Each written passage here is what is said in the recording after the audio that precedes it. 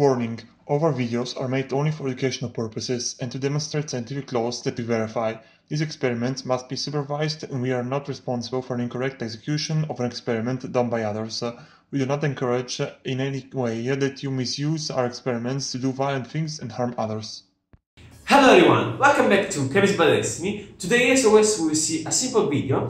In fact, in this experiment we'll only use acetone and vanilla sugar. So these two substances can be found really easily, for example in supermarkets, and so this experiment is accessible to anyone. So let's see this experiment. So the procedure for the experiment is the following.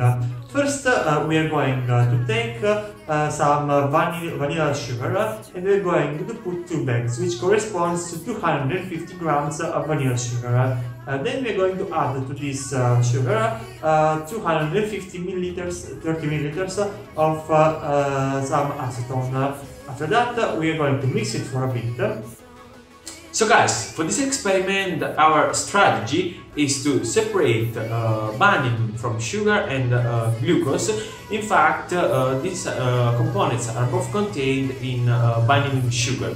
That's why we try to use a solvent that can dissolve vanillin but does not dissolve sucrose and glucose, and this solvent is acetone. In fact, when we dissolve it, we just have vanillin in acetone, and in this way we separate it from glucose and sucrose. Then we are going to filter this vanilla sugar with acetone, and we are going to extract only the acetone. After that, we should wash 2 times the vanilla sugar with acetone. First with 230 milliliters of acetone, and then with 80 milliliters.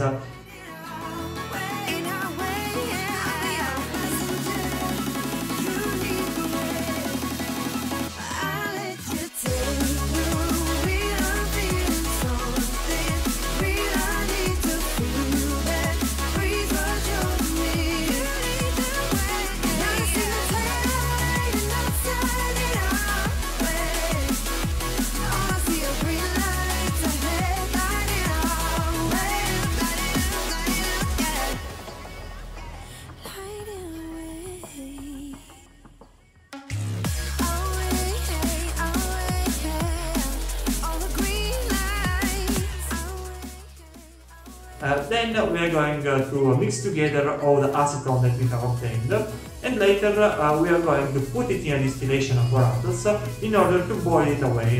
In this way we are going to leave in our boiling flask only the vanillin, and then we are going to take the acetone that is obtained in this way in order to recover it. After that, we use the distillation apparatus to separate the acetone that contains vanillin from it, and in fact we are able to collect vanillin.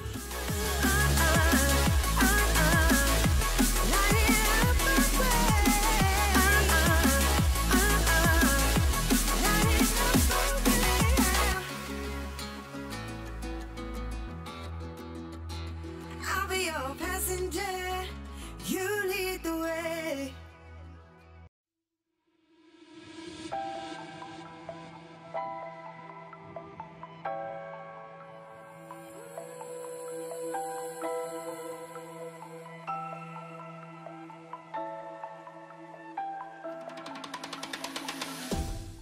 Also, as we can see, it has a yellow color, and this is because when we have our mixture, we have overheated it, and what has happened is that our vanillin from a solid form has become in a liquid form because of our heat.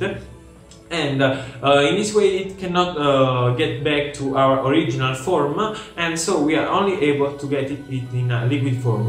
But we can be sure that our product is vanillin because it has a yellow color that is typical of this product, and also its taste, its odor is the one of vanillin.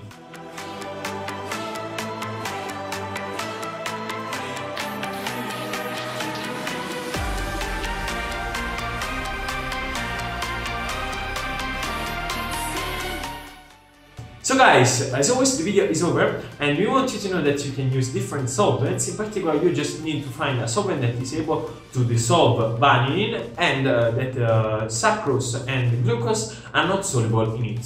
So you can use also, for example, ethanol and other solvents like methanol or some other that have these properties. So everyone, if you like this video, let us know in the comments. If you want to see more amazing experiments like this, go visit our page and subscribe to it. So for this all, Thanks for watching guys.